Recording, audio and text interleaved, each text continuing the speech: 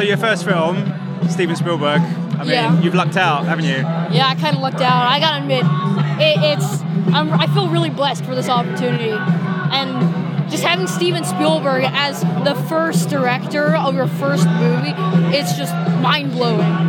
You kind of set up for a good career if you work with Spielberg right at the beginning, and he might call you back in 10 years and be like, hey, I've got another project for you. It's kind of, I might be the next Mark Rylance of him. Why not? Yeah. Why not? Let me ask you about this one. I mean, obviously it's a fantastic character, and a lot of it's motion capture. How did you find the acting as well as doing the motion capture?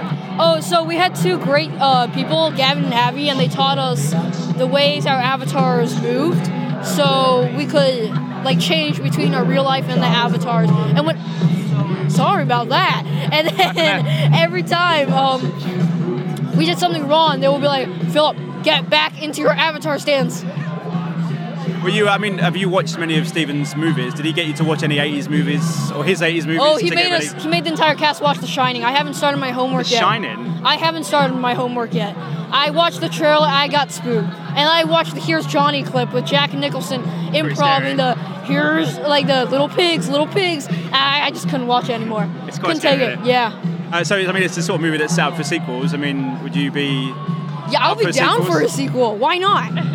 It's a world of sequels these days. Everyone wants Ready sequels. Player 2. Ready Player 2. Yeah. Yeah. And what was it like working with a cast? There's such a huge cast in this movie, and so many amazing characters. You got the Iron Giant in there, the DeLorean, which is down there. I mean, so many amazing things going on. They're veterans in this industry, so they guided me throughout this entire process. Yeah. Ladies and gentlemen, you're watching Hey You Guys! Hey You Guys, huh? Hey You Guys. Is that from the Goonies? It is indeed, yes. Nice. Hey You Guys!